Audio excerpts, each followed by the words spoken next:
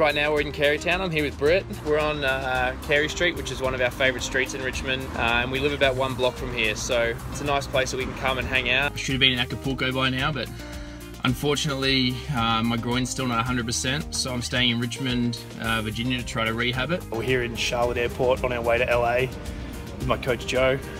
Hi.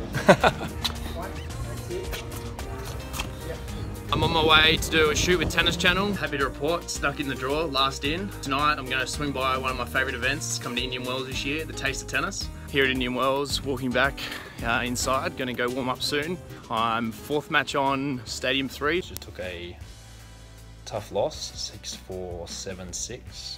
Started pretty nervously. It was my first singles match in about a month. I led 5-love in the tie break before managing to somehow lose that one as well, but you know, that's what we deal with as tennis players. You have big ups and big downs, and yeah, I'll pick myself back up and get back to work, and next week I'll head to Canada for a challenger and try and yeah, move forward.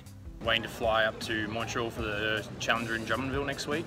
Also, unfortunately, I made the decision to split with my coach, Joe, so we've gone separate ways, so I'm now on the lookout for another coach. You know, I'll do these couple of weeks by myself, and then hopefully when I head back for Davis Cup to Australia, I'll have something, you know, starting to go into play. I am currently caught walking to my car in a snowstorm. It's currently -10. We've had about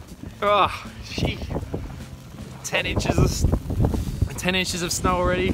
That's all part of being up in Canada during a snowstorm. Back in Melbourne, walking to training right now. I'm actually just got off the train, caught the train in this morning, something different. You know, it's been a big few days, moved into my new house, which is awesome, nice feeling. I'm into Davis Cup practice. Don't want to give too many secrets away because we play the US next week, and I'm sure there's a few people out there who'll be supporting the US and not Australia, that's for sure. I'll keep you all updated how it's going.